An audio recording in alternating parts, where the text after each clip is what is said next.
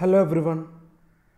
Today we are going to learn about William Somerset Maugham and his famous short story Appointment in Samarra in particular.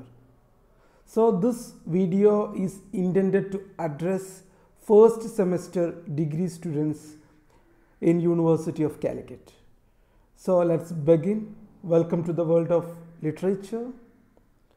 So let's begin. William Somerset Maugham was a British playwright, novelist and short story writer. അദ്ദേഹം ആരാണെന്ന് ഇവിടെ തന്നെ വളരെ കൃത്യമായിട്ട് പറയുന്നു. അദ്ദേഹം ഒരു British play right ആണെന്ന് പറയുന്നു. എന്താണ് പ്ലേ റൈറ്റ്? പ്ലേ റൈറ്റ് എന്ന് പറഞ്ഞു കഴിഞ്ഞാൽ നാടകകൃത്താണെന്ന് പറയുന്നു. And novelist as well as short story writer. Novel എഴുതിയിട്ടുണ്ട്, ചെറുകഥകൾ എഴുതിയിട്ടുണ്ട്. അപ്പോൾ അദ്ദേഹം നാടകകൃത്ത്, ചെറുകഥാകൃത്ത്, നോവലിസ്റ്റ് എന്നീ രീതികളിൽ പ്രസിദ്ധനാണ്. He was born in Paris in 1874 as the fourth son of Edith Mary Niesnell and Robert Ormond Maugham. His father was a lawyer for the British Embassy. അപ്പോൾ അദ്ദേഹത്തിൻ്റെ ജനനവും അദ്ദേഹത്തിൻ്റെ മാതാപിതാക്കളെ പറ്റിയുള്ള ഡീറ്റെയിൽസുമാണ് പറഞ്ഞത്. അദ്ദേഹം പാരീസിലാണ് ജനിച്ചത്. എവിടെയാണ് പാരീസ്? ഫ്രാൻസിലാണ് പാരീസ് ഉള്ളത്. അവിടെ എഡിത്ത് മേരി നീസ്നെൽ എന്ന സ്ത്രീയുടെയും റോബർട്ട് ഓർമോണ്ട് മോം എന്ന ഒരു ബ്രിട്ടീഷ് എംബസി ലോയറുടെയും നാലാമത്തെ മകനായിട്ടാണ് സോമർസെറ്റ് മോം ജനിക്കുന്നത്. അതാണ് അദ്ദേഹത്തിൻ്റെ ജനനത്തെക്കുറിച്ചുള്ള ഒരു details. He was orphaned at the age of 10, after which he lived with his uncle and aunt in England. So 10ാമത്തെ വയസ്സിൽ അദ്ദേഹം അനാഥനായി. അദ്ദേഹത്തിൻ്റെ മാതാപിതാക്കൾ മരിച്ചു. അതിനുശേഷം after which he lived with his uncle and onto at England.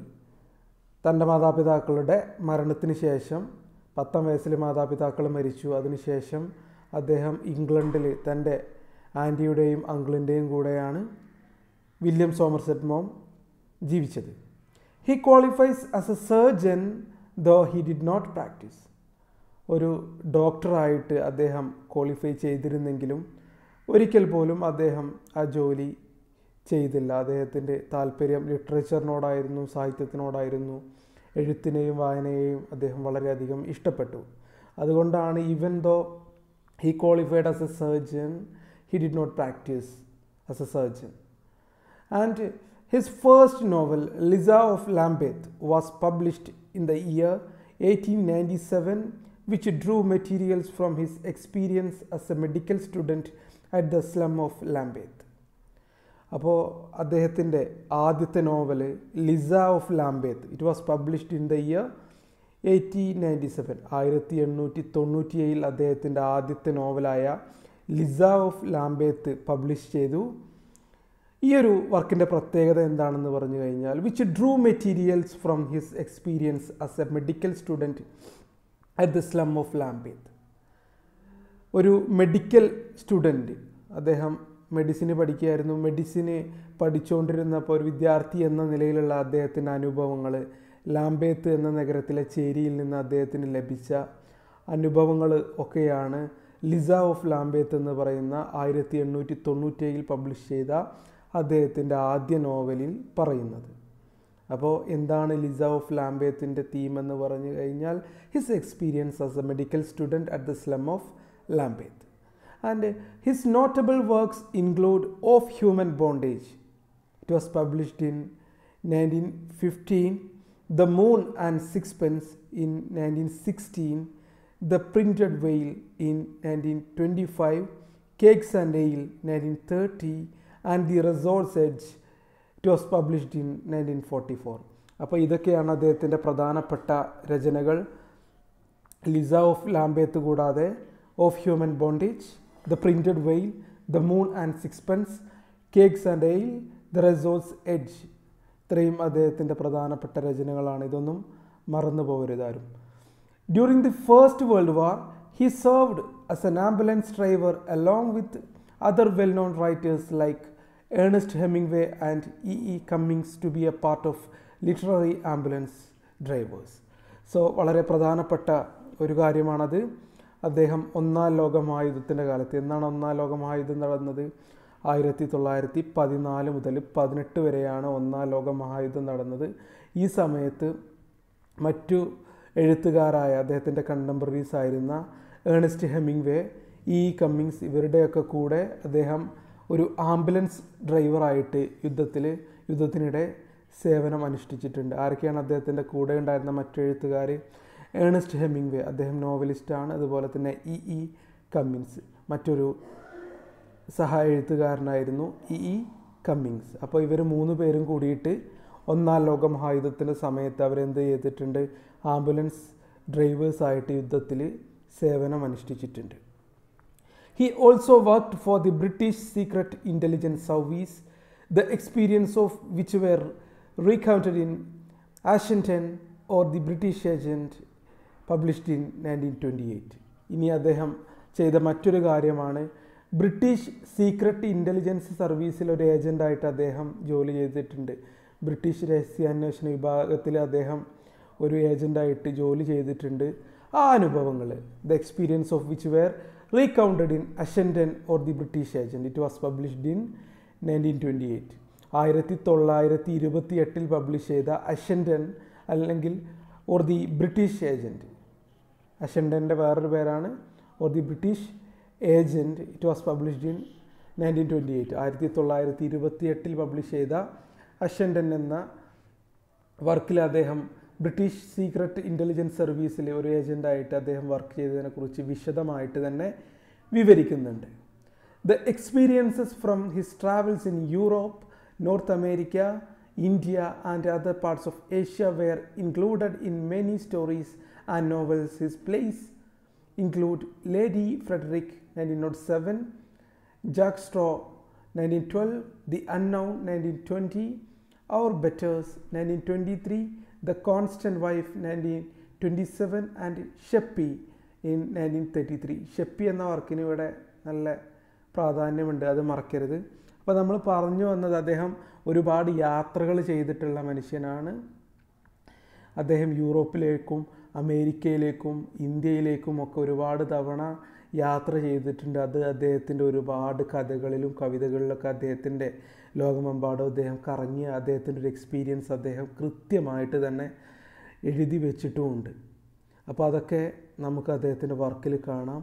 ഇവിടെ ഞാൻ കുറേ short stories പറഞ്ഞു, അതെല്ലാം നിങ്ങൾ ബൈ ഹാർട്ടാക്കണമെന്നൊന്നും ഞാൻ പറയുന്നില്ല. പക്ഷേ don't forget the work ഷെപ്പി. It was published in 1933. കാരണം ആ ഷെപ്പിയുടെ കാര്യം നമ്മൾ ഇനി വരുന്ന സമയത്ത് പറയുന്നുണ്ട്, അത് അപ്പോൾ ഞാൻ പറയാം. Samarra is a city that stands on the karst banks of the Tigris. Tigris നദിയുടെ തീരത്ത് സ്ഥിതി ചെയ്യുന്ന ഒരു ചെറിയ നഗരമാണ് സമാറ. ടൈഗ്രീസ് എന്ന് പറയുന്ന നദിയുടെ തീരത്ത് സ്ഥിതി ചെയ്യുന്ന ഒരു ചെറിയ സിറ്റിയാണ് സമാറ. ടൈഗ്രീസ് എന്ന് പറയുന്നത് നമ്മുടെ ഇറാഖിൻ്റെയൊക്കെ അടുത്തുകൂടെ ഇറാഖിലൂടെ ഒഴുകുന്ന ഒരു നദിയാണ്. ഏകദേശം ബാഗ്ദാദ് നഗരത്തിൻ്റെ അടുത്തായിട്ടൊക്കെ വരും. It lies approximately 70 miles north of Baghdad. ബാഗ്ദാദിൽ നിന്നും 70 മൈൽ വടക്കായിട്ടാണ് ഈ സമാറ എന്ന് പറയുന്ന സിറ്റി സ്ഥിതി ചെയ്യുന്നത്. The city was earlier called as സുറാമൻഡ്ര, which means A delight four all who see. ഇനി സമാറ എന്ന് പറയുന്ന ആ നഗരത്തിന് ആ പേര് വന്നത് എങ്ങനെയാണെന്ന് പറയുന്നത്, the city was earlier called as സുറാമൻഡ്ര. സുറാമൻഡ്ര എന്നായിരുന്നു ആ നഗരത്തിൻ്റെ പേര്, സുറാമൻഡ്ര. അതിൻ്റെ അർത്ഥം എന്താണ്? Which means A delight four all who see. ഇത് കാണുന്നവർക്കെല്ലാം സന്തോഷം നൽകുന്ന ഒന്ന്. ഈ നഗരത്തെ കാണുന്നവർക്കെല്ലാം വളരെയധികം സന്തോഷം കിട്ടുന്ന ഒന്ന് എന്ന അർത്ഥം വരുന്ന സുറാമൻഡ്ര എന്നായിരുന്നു ആ നഗരത്തിൻ്റെ പേര്. Then the name was shorten to സമാറ. പിന്നീട് ആ നഗരത്തിൻ്റെ പേര് സമാറ എന്ന് മാറുകയാണ് ഉണ്ടായത്. As you read the story, think about the significance of സമാറ in the title. നമ്മൾ അതിലോട്ട് വരും. ഞാൻ ഇപ്പോൾ സമാറയെക്കുറിച്ച് പറഞ്ഞു നിങ്ങളോട്. ഇനി ആ കഥയിലോട്ട് വരേണ്ടതുണ്ട്. അതിന് മുമ്പ് നമുക്ക് കുറച്ച് കാര്യം കൂടി പറയാനുണ്ട് ഇതിനെക്കുറിച്ച്. വളരെ പ്രധാനപ്പെട്ട കാര്യങ്ങളാണ്. The appointment in സമാറ is A റീടെല്ലിംഗ് of an Arabic tail. ഒരു അറബിയിൽ പ്രചാരത്തിലുണ്ടായിരുന്ന ഒരു കഥ, ഒരു കഥയുടെ ഒരു വായന അല്ലെങ്കിൽ പുനരെഴുത്താണ് ദി അപ്പോയിൻമെൻറ്റ് ഓഫ് സമാറ. അറബിയിൽ ആദ്യം അങ്ങനെ ഒരു കഥയുണ്ട്, അതൊന്ന് വൃത്തിക്ക് അദ്ദേഹം റീറൈറ്റ് ചെയ്തു അല്ലെങ്കിൽ റീടെല്ല് ചെയ്യുകയാണെന്ന് നമുക്ക് പറയാം. ഒരു ആളുകൾക്കിടയിൽ വാമൊഴിയായിട്ട് പകർന്നു വന്ന ഒരു കഥ. ആ കഥ അദ്ദേഹം വളരെ വൃത്തിക്കൊരു പശ്ചാത്തലമൊക്കെ കൊടുത്ത് ഇവിടെ അദ്ദേഹം അവതരിപ്പിക്കുകയാണ്, William Somerset Maugham. It is a 9th century Arabian Sufi story from Fudail ഇബിൻ അയാദ്സ് ഹിക്കായത്തിൽ നഖ്ഷിയ. ഈ കഥയുടെ കണ്ടൻറ്റ് വരുന്നത് 9ാം നൂറ്റാണ്ടിലെ അറേബ്യൻ സൂഫി കഥാകൃത്തായിരുന്ന ഫുദൈൽ ബിനു അയാദ് എന്ന് പറയുന്ന ആളുടെ ഹിക്കായത്ത് അൽ നഖ്ഷിയ എന്ന് പറഞ്ഞ ഒരു പുസ്തകത്തിൽ നിന്നാണ് ആക്ച്വലി ഈ അപ്പോയിൻമെൻറ്റ് ഇൻ സമാറയുടെ കണ്ടൻറ്റ് വരുന്നത്. അത് പിന്നീട് ആളുകൾ ഇങ്ങനെ പറഞ്ഞു നടക്കുകയും സോമർസെറ്റ് മോം അത് അഡോപ്റ്റ് ചെയ്യുകയാണ് ഉണ്ടായത്. അതായത് ഇവിടെ മനസ്സിലാക്കേണ്ട കാര്യം, അദ്ദേഹം ഒറിജിനലി ഇൻവെൻറ്റ് ചെയ്ത സ്റ്റോറി അല്ല ഇത് appointment in സമാറ. Actually it was written by another Arabian writer called Fudail Ibn Iyad and it was published in his collection ഹിക്കായത്തൽ നഖ്ഷിയ എന്ന് പറഞ്ഞ വർക്കിലാണ് അത് വരുന്നത്. ഇനി ഞാൻ നേരത്തെ പറഞ്ഞ ഷെപ്പി എന്ന വർക്കിൻ്റെ സിഗ്നിഫിക്കൻസ് ആണ് പറയാൻ പോകുന്നത്. Somerset Maugham included his tail at the end of his last play ഷെപ്പി in 1933 as a conversation between the protagonist ഷെപ്പി and death. അപ്പോൾ ഈ ഒരു ഷെപ്പി എന്ന വർക്കിൻ്റെ പ്രത്യേകത എന്താണെന്ന് വെച്ച് കഴിഞ്ഞാൽ, നമ്മുടെ അപ്പോയിൻമെൻറ്റ് ഇൻ സമാറ എന്ന് പറയുന്ന കഥ സോമർസെറ്റ് മോമിൻ്റെ അവസാനത്തെ നാടകമായിരുന്ന 1933 പബ്ലിഷ് ചെയ്ത ഷെപ്പി എന്ന ഒരു നാടകമുണ്ട്. ആ നാടകത്തിൽ അവസാനത്തെ സംഭാഷണമായിരുന്നു ഈ പറയുന്ന കഥ. നമ്മൾ പഠിക്കാൻ പോകുന്ന കുഞ്ഞു കഥയാണത്. അതൊരു കോൺവെർസേഷൻ ആയിരുന്നു. ആ നാടകത്തിലെ അവസാനത്തെ ഒരു കോൺവെർസേഷൻ ആയിരുന്നു ഷെപ്പി എന്ന പ്രോട്ടഗണിസ്റ്റ് എന്ന് പറഞ്ഞു കഴിഞ്ഞാൽ ഒരു കഥയിലെ കേന്ദ്ര കഥാപാത്രം. ഷെപ്പി എന്ന കേന്ദ്ര കഥാപാത്രവും മരണവും തമ്മിൽ ഒരു സംഭാഷണം നടക്കുന്നു. ആ സംഭാഷണമാണ് ഇവിടെ അപ്പോയിൻമെൻറ്റ് ഇൻ സമാറ എന്ന പേരിൽ നിങ്ങൾ പഠിക്കാൻ പോകുന്നത്. അതാണ് ഷെപ്പി എന്ന വർക്കിൻ്റെ സിഗ്നിഫിക്കൻസ് ഇവിടെ, അത് മറക്കരുത്. In the 1960s, the tale was included in a collection of Sufi stories by Idris Shah. ഇത് ഇദ്ദേഹത്തിൻ്റെ പുസ്തകത്തിൽ മാത്രമല്ല, മറ്റുള്ളവരും ഇത് അഡോപ്റ്റ് ചെയ്തിട്ടുണ്ട്. 1960 ഇദ്രിസ് ഷാ എന്ന് പറയുന്ന ഒരാൾ സൂഫി സ്റ്റോറീസിൻ്റെ ഒരു കളക്ഷൻ ഉണ്ടാക്കിയപ്പോൾ ആ കളക്ഷനിലും ഈ ഒരു സ്റ്റോറി അപ്പോയിൻമെൻറ്റ് ഇൻ സമാറ എന്ന് പറഞ്ഞ ഈ കഥ വന്നിട്ടുണ്ട്. A similar but older tale is also found in the Babylonian Talmud Sikha 53, which involves King Solomon, an angel of death, and 2 scribes of King Solomon. ഇത് മാത്രമല്ല, ഇനി അടുത്തത് ഒരു ബാബിലോണിയൻ ടാൽമഡ് സുക്കയിലും ഈ ഒരു പഴയ കഥ അപ്പിയർ ചെയ്തിട്ടുണ്ട്. അത് കിങ് സോളമനുമായിട്ടൊക്കെ അസോസിയേറ്റ് ചെയ്തിട്ടാണ് ആ കഥ. ഇവിടെ നിങ്ങൾ മനസ്സിലാക്കേണ്ടത് എന്താണെന്ന് വെച്ച് കഴിഞ്ഞാൽ, നമ്മൾ പഠിക്കുന്ന ഈ കഥ സോമർസെറ്റ് മോം ഒറിജിനലി ഇൻവെൻറ്റ് ചെയ്തതല്ല. അത് ഹിക്കായത്തിൽ നഖ്ഷിയ, ഫുദൈൽ ഇബ്നു അയാദിൻ്റെ ഹിക്കായത്തിൽ നഖ്ഷിയയിൽ നിന്ന് എടുത്തതാണ്. പിന്നീട് സോമർസെറ്റ് മോം അദ്ദേഹത്തിൻ്റെ നാടകമായ ഷെപ്പിയിൽ അവസാന കോൺവെർസേഷനായിട്ട് ഉപയോഗിക്കുകയും 1960 ഇദ്രിസ് ഷായുടെ കളക്ഷനിൽ വരികയും പിന്നീട് ബാബിലോണിയൻ ടാൽമഡ് സുക്ക എന്ന് പറയുന്ന മറ്റൊരു കളക്ഷനിൽ വരികയും ചെയ്തു. അതുമാത്രമല്ല, Mom's retelling of the story was used as an epigraph to a 1952 novel by John O. Harara. The tale was also included Jeffrey Archer's collection of short stories to cut a long story short. പിന്നെയും ഇതിന് അത്രക്കും പ്രസക്തിയുണ്ട്. കാരണം 1952 പുറത്തിറങ്ങിയ John O ഹാരയുടെ നോവലിലും epigraph എന്ന് പറഞ്ഞു കഴിഞ്ഞാൽ നോവലിൻ്റെ അവസാന ഭാഗം, കൺക്ലൂഷൻ എന്ന് പറയുന്നത് പോലെ, നമ്മൾ അവസാനമായിട്ട് ഉപയോഗിക്കുന്ന നോവലിന് ശേഷം ജസ്റ്റ് ഒരു സമ്മപ്പായിട്ട് കൊടുക്കുന്ന സാധനമാണ് എപ്പിഗ്രാഫ്. എപ്പിഗ്രാഫായിട്ട് 1952 പുറത്തിറങ്ങിയ ജോൺ ഒഹാരയുടെ നോവലിൻ്റെ എപ്പിഗ്രാഫായിട്ടും ഈ ഒരു സ്റ്റോറി യൂസ് ചെയ്തിട്ടുണ്ട്. Don't forget that. The tale was also included in Jeffrey Archer's collection of short stories To Cut a Long Story Short. ഇത്രയാണ് പറയാനുള്ളത്. പിന്നീട് അത് 2000 പുറത്തിറങ്ങിയ Jeffrey ആർച്ചറുടെ to cut A long story short എന്ന് പറഞ്ഞ ചെറുകഥാ സമാഹാരത്തിലും ഈ ഒരു കഥ വന്നിട്ടുണ്ട്. അതൊക്കെയാണ് ഇതിനെക്കുറിച്ച് പറയാനുള്ളത്. അപ്പോൾ നമ്മൾ എന്തൊക്കെ പറഞ്ഞു? സമാറയെ പറ്റി പറഞ്ഞു, അതുപോലെ നമ്മൾ എന്തൊക്കെ പറഞ്ഞു? അപ്പോയിൻമെൻറ്റ് ഇൻ സമാറയെ പറ്റി പറഞ്ഞു, അത് എവിടേക്ക് വന്നിട്ടുണ്ടെന്ന് പറഞ്ഞു, ഓദറെ പറ്റിയും പറഞ്ഞു. Appointment in സമാറ. Death speaks. അപ്പോൾ ആദ്യത്തെ സ്റ്റേറ്റ്മെൻറ്റ് തന്നെ എന്താണ്? Death speaks. മരണമാണ് പ്രൊട്ടഗണിസ്റ്റ്. ആരാണ് ഇവിടെ സ്പീക്കർ? മരണമാണ്, ഡെത്താണ് പ്രൊട്ടഗണിസ്റ്റ്. അപ്പോൾ ഡെത്ത് പറയുകയാണ്. കഥ പറയുന്ന ആളാരാണ്? കഥാകൃത്ത് ആരാണ്?